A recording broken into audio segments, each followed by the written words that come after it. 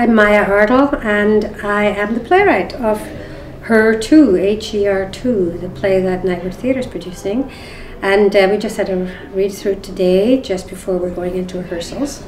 And it's always very exciting when you hear the cast that is actually going to be the people on the stage performing, reading your words as I'm sort of fine-tuning the last little bit of the play. Listening to the read-through is great fun for me because I did write a lot of humour and rather bratty stuff, you know, people sort of getting to know each other and the kind of awkward difficulties of people saying the wrong things to each other. You know, it's a bunch of women in a room having a fantastic time at the same time as trying to get their life saved by a new drug in a drug trial.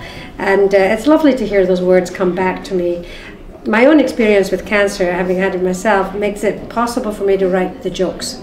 I don't think I would have dared to write cancer jokes if I hadn't been through cancer myself, but it's what gives the play the life force. This is actually a play about life and about what it feels like to be alive, and how when you're thrown into a new situation you may in fact discover some rich and wonderful things about living as much as you discover about fear.